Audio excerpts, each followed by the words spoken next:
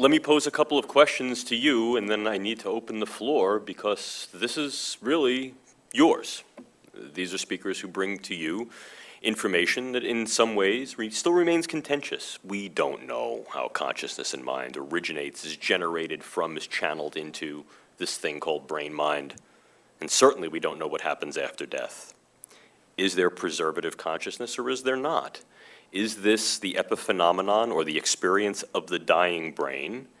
Or perhaps is this really pulling back a veil to elucidate an element of consciousness that is not available to us in our more cognitive day-to-day experiences? Is this a neuroscientific task? Is this a medical task? Is this a task of philosophy? Before I open the floor for questions and answers, which I strongly encourage, let me put out a couple of things that I think are important. The question here is, what do these studies actually teach us in some way? Well, one, I think that what we know is that we're still trying to unravel the mystery of consciousness, particularly phenomenal consciousness. That is to say, not just how the brain works, but what is this thing that brain experiences that makes mind? What is that? Generated? Channeled? Perceived? Some combination of all the above? Our decade of the brain that we had from 1990 to 2000 did very, very little to elucidate those questions, but it did do an awful lot to tell us how brains work, could work, and perhaps opens up some new technology. What do we do with that technology? Realistically, what this tells us that we know that death is inevitable, but is the loss of consciousness inevitable? Moreover, if in fact what these studies might suggest to us is that consciousness represents some unique force that does not necessarily need to be embodied, then my question to you is, could we download such a thing onto technology so as to persist beyond our body? To persist in some other form, not necessarily a form that exists out there, but maybe that exists in here. And if we can do this, should we? And if we can do this, who should we do this for? All of us? Some of us? Well, if it is in fact a dying brain then is this really a tool to study what consciousness means when we're alive? Do we have this other dimension of consciousness that allows a higher level of perception, cognition? Can we harness that? And in some way, if we can harness that, what should we do with it? If in fact consciousness is indeed preservable, and if this then teaches us not to fear death, then what does that do for our value of life? Please understand that anything that we do that has the potential to smack of the good can be bastardized and purloined to turn right around. If in fact we fear not death, then why should we value life when in fact what waits beyond, so to speak, is better? Should that demean the quantity of our life? Or is it that, as we heard, we should reflect back on our lives with a greater value, understanding the value of the gift of consciousness, whether preservative or not, as a dynamic that grounds us to the biopsychosocial fabric of our unity as human persons? These are profound questions. There are questions that exist at the intersection of science and the humanities. They're questions that exist at the interface of our technological capacity and our ethical moral integrity. Science strides on by its very nature philosophically. It raises questions, opposes these questions, puts these questions to work in the anthropological sphere, and seeks to do this in a way that is ethically both technically right and morally good. Because we can do something, should we? What do these studies of consciousness imply? And even if these studies suggest to us that this is the effect of the dying brain, and that may teach us that that process of death is not necessarily a bad thing, but is one that is experientially and phenomenologically beneficent, good, pleasant. What lesson do we take from that about the value of our life, our treatment of others, and how we regard this thing called our own finitude? With that, ladies and gentlemen, what I'd like to do is open up the floor for questions.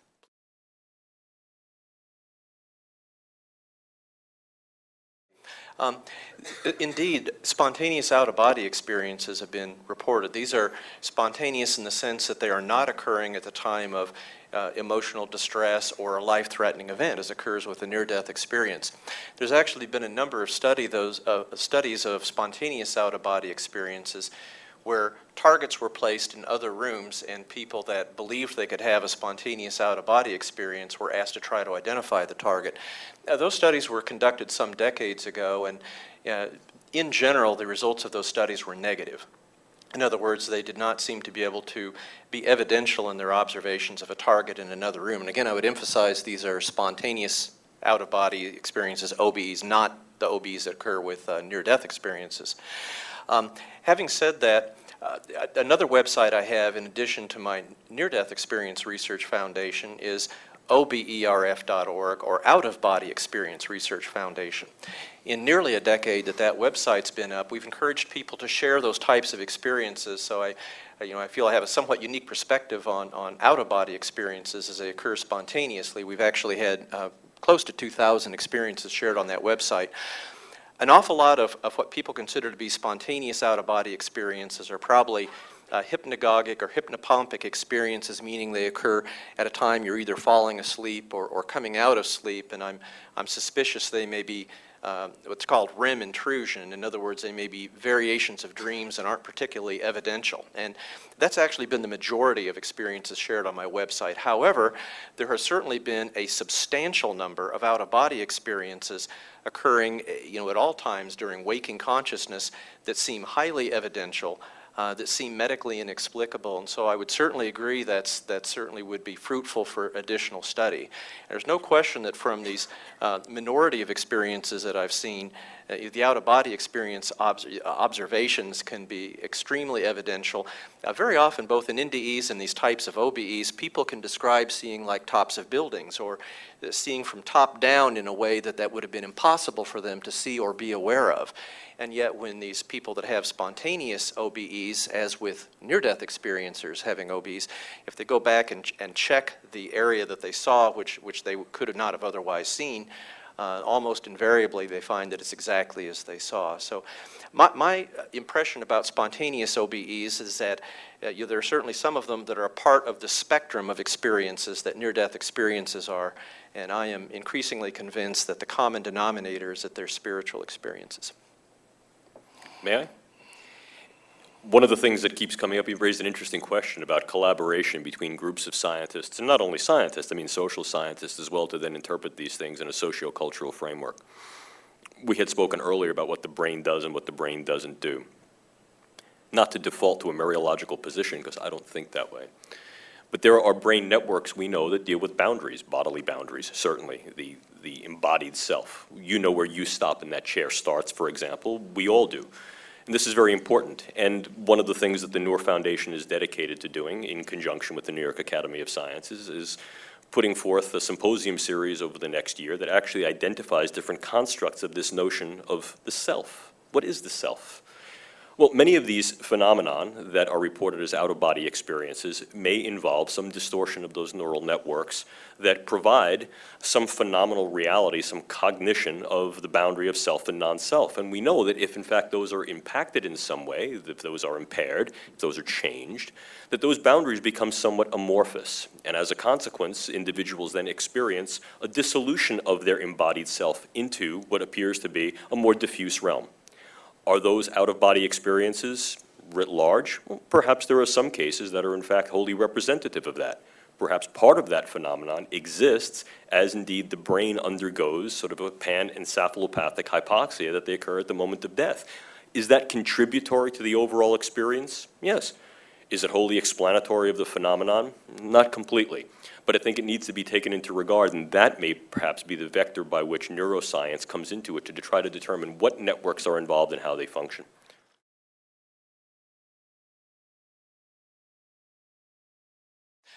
I've studied that, and we asked people to briefly describe their religious background in terms of being conservative, fundamentalist, moderate, or liberal. And we ask for them to define that category of religious belief at the time of the experience and then the time that they shared their experience, typically many years later. And we also have a text box so people can go into some further detail about their religion. Based on what I'm seeing, and there's certainly been lots of other prior scholarly study about this, the content of the probability of having a near-death experience at the time of a life-threatening event seems to be completely independent of prior religious belief or lack of religious belief, such as with atheists. They seem to be equally probable of experiencing a near-death experience when they have a close brush with death. In fact, that's true. We have about 36 near-death experiences that were shared from non-Western cultures. And so these are people that were predominantly Muslim, but may come from a variety of other, we have some Hindus and some other religious beliefs. And from the 36 near-death experiences we have from these non-Western countries, it appears that the content of their NDEs are strikingly similar to the traditional Western NDEs. So intriguingly, the pre-existing belief system that they have, religious belief, or even belief about what will happen when they die, even if they know about near-death experiences and think that that may have any influence at all on what will happen when they die, no matter what their prior belief system, their experience seems to be the same. And in fact, that's further substantiated by a study I did of very young children, age 5 and less. These very young children are somewhat of a blank slate in terms of cultural upbringing. To them, very young children, age 5 and less, and actually the average and median age was 3.5 years old. To these very young children, death is an abstraction, unknown and unknowable in general at that young age. They've almost certainly never heard of near-death experience. They have much less cultural influence, much less religious upbringing, and yet with the 33 elements of near-death experiences that I compared in that group of very young children, age 5 and under, to the same 33 elements in older children and adults, the content of their experiences was identical. I think just to add very briefly, I mean, from my perspective, I interviewed about 500 or 600 people who'd had these near-death and out-of-body experiences, as, you know, basically like with Jeff Long, people who sent us these accounts. And I definitely found a trend in that group where there really wasn't much of an association with their religious belief. There were some who were absolute atheists, and it was really interesting because they would tell me, I had this experience, I don't really know why I had it, because I didn't expect me to have one of these. Now, some of them were transformed, and they developed faith afterwards, and some of them still persisted in being atheists and just said, I don't know why it happened to me, it was really interesting, it really happened, I did see this person of light, they were beautiful, but I still don't think there's anything. So it was interesting. And then in the study that we did in Southampton, which was really a pilot study about 10 years ago, we looked at the survivors of cardiac arrest and people who had near-death experiences. And essentially, none of them had, the experiences they had no relationship with their religious background at all. It was a small study, but it was an indicator. Yeah. So it seems to be a very universal phenomena that when people die, this is what they experience. I may also add, if I may, I'd like to also add that it seems to have very much of a sort of a mystical type of experience where it changes the individual. So putting aside what it means above and beyond after death, but certainly for those who come back, it leads to a much more positive outlook on life, less of fear of death, more altruism, less material interest, and really nicer, happier people. And they're really, really positively enhanced by this experience. So what I've come to conclude is we don't know exactly what happens really after death, but certainly, at least for the majority of people, death seems to be a pleasant experience, putting aside those who do, you know, something like, I don't know, traumatic suicide or something like that. There are case reports of people who had negative experiences. But for those of us who die naturally, we shouldn't be afraid of death. It's a part of our existence. And it seems to be a very pleasant experience for people.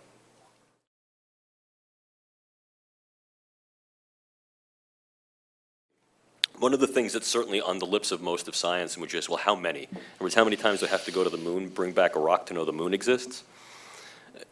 I think that there are a number of individuals in the scientific community, if not a growing number of individuals, who would accept the veracity of these patients' reports, and as such, this needs to be something to be examined. The question may not be whether or not it happens. The real question is what's happening. And then, of course, the larger question is, and what does that mean? Gentlemen. Yeah, an interesting question, you know, at what level of accumulated evidence is necessary before one ultimately says that these near-death experiences are medically inexplicable, that there appears to be, as they consistently suggest, the potential for consciousness to exist apart from the physical body and the way we understand the physical body and physical consciousness today. I would first of all point out that the overwhelming majority of people who personally experience a near-death experience, they're done. In general, they don't have to go read textbooks or scholarly articles to accept the reality of their experience. We ask our people in our survey, you know, what do you think about the reality of your experience? And the bottom line, it's about 98, 99% believe that it is real. And so, and that's true for the physicians and scientists, ministers that have shared their near-death experience with me. They accept its reality almost uniformly, and it's based on their personal experience, not because they read some articles about it or accumulated additional study. I think you raise a very, very good point with that question. I think it's really, because this is evidence that's based on experiences where you cannot duplicate in a laboratory, it's a little bit of a shift in terms of how we scientists study things. We're much more comfortable, of course, setting up reproducible studies where we can observe and multiple people can observe it and study it. And of course, that would be unethical to study near-death experience that way. So I think it becomes a certain level of subjectivity. At what level of evidence do you need? Personally, I can tell you from my point of view, and consistent with the overwhelming majority of people that have experienced a near-death experience, I believe it's medically inexplicable, and I believe that it's an important line of future research where we can learn a tremendous amount. So that's where I'm coming from. And it's just hard to say. It's up to there's certainly going to be people that no matter how overwhelming the evidence are going to reject it simply because it's inconceivable to them in such a radical shift in what their belief is. And then, like I said, there's going to be other people that actually felt that way until they had a near-death experience, and then very, very quickly they'll accept its reality. And I'll just say very quickly, I think it depends on the question you're trying to ask. I mean, some people in the audience may be aware that we've designed a study where we've put these hidden pictures in resuscitation areas, and we're trying to see if people who have cardiac arrest, who claim to see doctors and nurses working on them, do they see these pictures? So I guess you could argue, since that's never been done before, even if we had one single hit, then that may be a positive. But I think it depends very much on the question you're trying to answer. For the perspective of, I think what we do, and I think what is becoming more and more interesting, is that as we're pushing back the boundaries of life and death, pushing through into death, it's really, the way I think of it is like in the old days when people were heading out from Europe to come and discover the Americas. They didn't know what was lying ahead. They just went ahead and to discover what was there. And what we're discovering, which is astonishing, is that even though people have been dead for periods of time that were thought never to be possible before, yet we can bring them back to life again. And more importantly, their consciousness and their mind, the thing that made them into who they were, hadn't disintegrated, hadn't disappeared. And I think that is a very important point. And what's also becoming really incredible, I'd like to share this with you for a moment. People are looking at devising drugs that you could potentially give to someone as they've died, which will inhibit the pathways, the chemical pathways inside the brain cells that lead the brain cells to become damaged. And so, for example, one thing that's already being done is cooling people. By cooling them, we're making their brain cells hibernate. That's what Mr. Turlosi received, and that's what really helped. But they're going even steps further to give drugs that would prevent brain cells from disintegrating very quickly. So in the future, you may have a situation, and not that distant future, where you give someone an injection as they've died, and then suddenly they're dead. There's nothing going on. But actually, you can bring them back to life instead of, say, an hour or two, maybe 24 hours. So you can preserve them for that long. Then the question you have is, well, what happened to that conscious thinking being? And so we're having to redefine even our definitions of death. Maybe we have to, for example, define death not based upon some arbitrary biological process, because those boundaries will keep on getting pushed further and further ahead. Maybe we have to define death as, when does human consciousness cease? Does it cease? And if so, when? And those are some of the interesting things that are going on. I mean, you raised a good point. I mean, obviously, the medical nemesis since antiquity has been death. And although in the past 100 years we've shifted more to a nosological model where we look at disease, one of the things that's happening is as we advance our technologies, and the neurotechnologies, genetic technologies, nanotechnologies, and even cyber technologies that would perhaps allow the sustainability of a downloaded form of consciousness into a non-biological and silicon entity, what we do is exactly as Dr. Parnia has said. We expand those boundaries, we push the frontiers. And we have to be cautious because, in fact, the risks at the frontiers will always outweigh the benefits because of the viability of the unknown. I do a great Jack Nicholson impersonation, but I'm not going to do it now. It's, can you handle the truth? And so that remains a question on the lips, and I think that's something we need to take home with us.